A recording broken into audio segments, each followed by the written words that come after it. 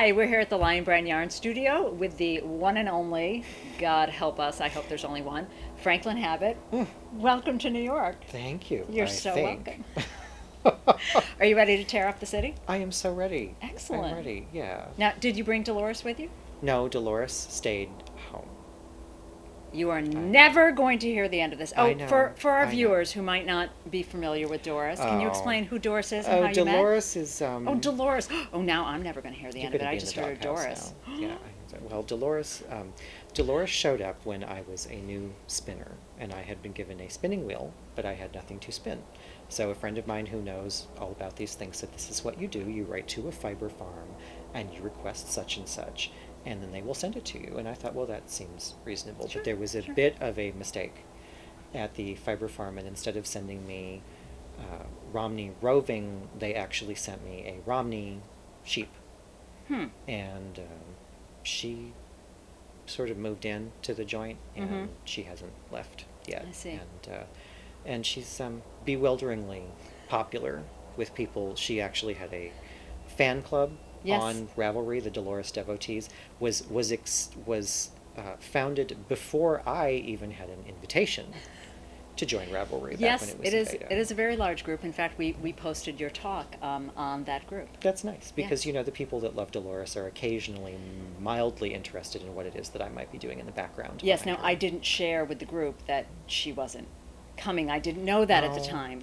well, I wasn't aware of that, and I hope that's not going to be there's a not problem. enough room in Manhattan for Dolores right I see. now. You know, yeah, there were some issues during the Los Angeles Oh, we don't talk about trip. that. Oh, okay, Yeah, sorry. there's legal issues. We just Okay. we let that go. Okay. So now, other than your love for strange, wayward mammals who show up in your apartment, Uh-huh. you have a few other passions: photography, Yes, yes. lace, Mhm. vintage patterns, all of which Absolutely. you are going to be teaching here this weekend, Yes, which yes, we're yes, thrilled yes, about. yes. But tonight's talk is going to be all about strange vintage patterns. Can you tell me why and how you came to love vintage patterns? Because they're just weird, and I have a real affection for weird. You know, there's the talk tonight will be focusing on patterns that were put out in the 19th century by a very long-lived and really wonderful English publisher called Weldon's.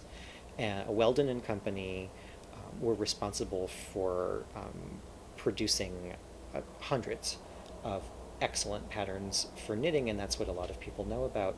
What we're going to be looking at tonight is some of their stuff that maybe, at least to our eyes, is not so wonderful.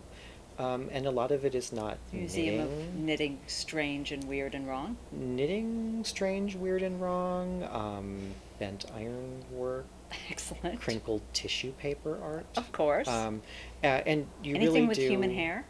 Nothing with human hair. Shoot. No, no. See, I'd I mean, love me some good but human that's hair too, art. that seems macabre.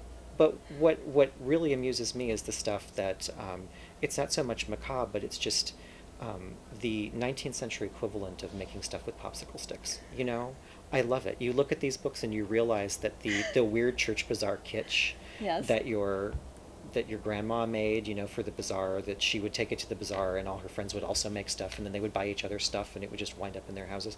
That's the kind of stuff we're going to be looking at. And it's Very you did put the excited. warning on the website, I right? did. That, like, I did. okay. And what was the warning? Just share the may, warning. may induce seizures in persons with good taste. It can happen. Yeah, pretty much nothing that we're going to see tonight is in good taste. It's all very questionable. Now, I have to ask you about this little volume that I'm Oh, clutching to my please lap. do. Isn't it cute? And I hate to sound like your mother, but Mhm. this was adorable. Aw. What else are you going to write? Well, see, that's quite a loaded question because I've taken a hiatus from producing books Aw. for several years. No, but it's about to end. Oh. So, Did we hear it here first? Is this an exclusive? yeah, pretty much. Fantastic. So, yeah, because putting this book together was really a lot of fun. It's And thank you. hysterical. And isn't it? It's like small, but when I hold it, it seems like a large book, right? Yes. See, it's a question of scale. We're very small people. We are. We're tiny. Makes a great holiday gift. We are in your screen right now. So I'm going to be getting back to the book writing. I've contributed to other people's books in the meantime. Very excited. And it will probably be you know, the typical kind of junk that I turn out. And, I'm you excited know, for your junk. well, thank you. I'm glad you like my junk.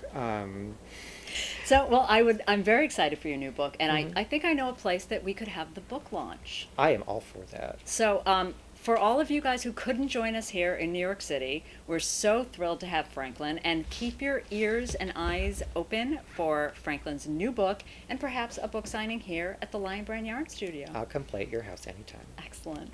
All right. Thank you so much. My Bye pleasure. from the Lion Brand Yarn Studio.